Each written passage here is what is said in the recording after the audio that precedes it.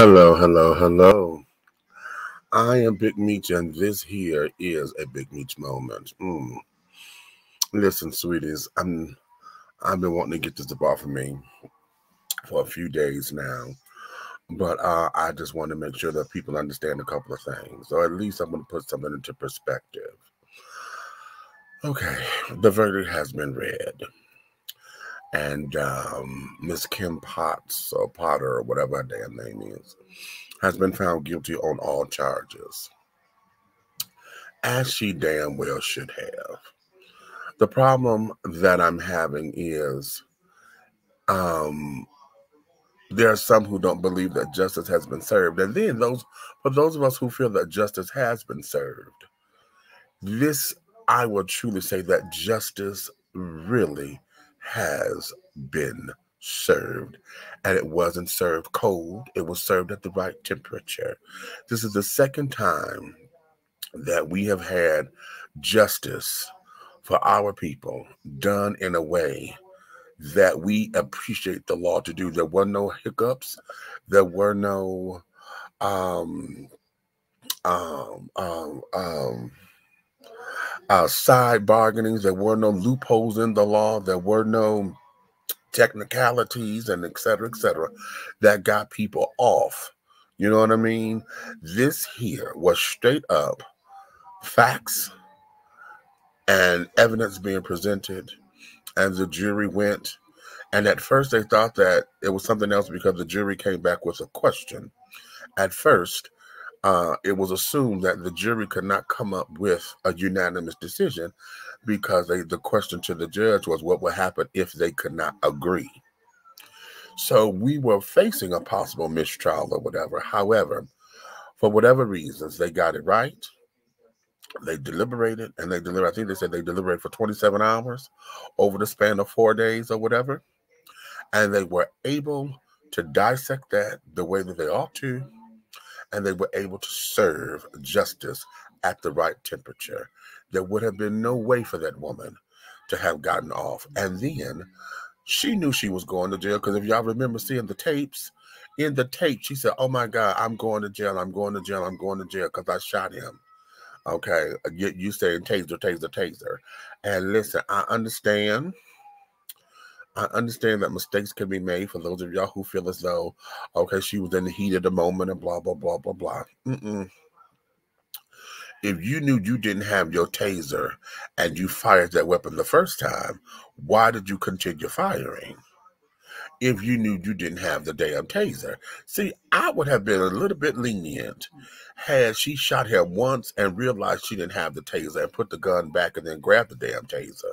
See, that would have been something. And what is it? Oh, shit. Okay. Mishap, perhaps. Okay. But see, that's debatable. You know what I'm saying?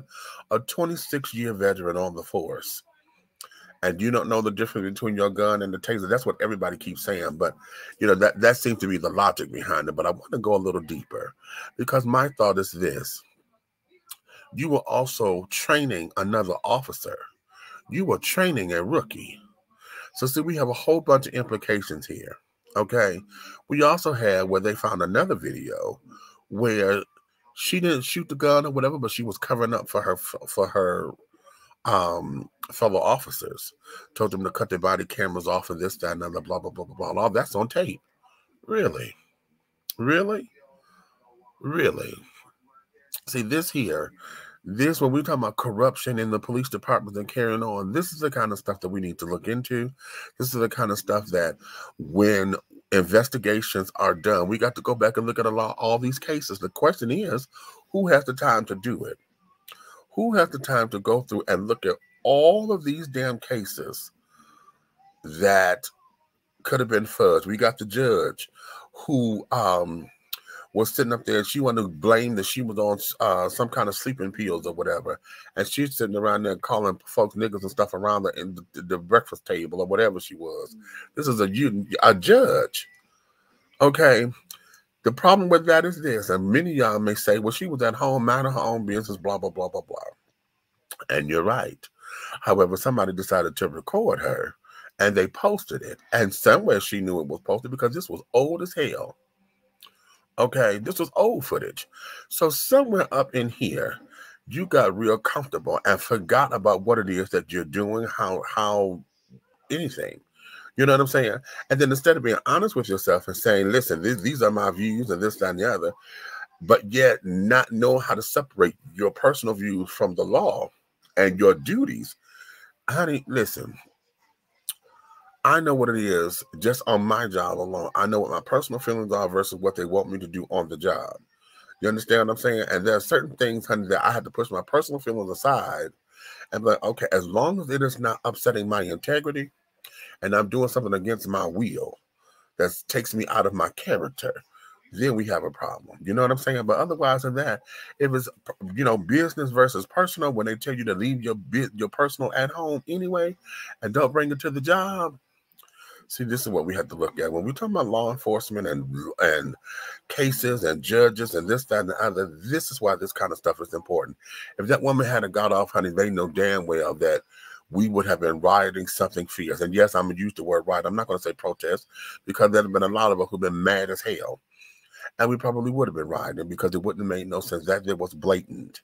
It was blatant. And she tried to do the crying thing again and this, that, and the other because the other boy got off. Okay.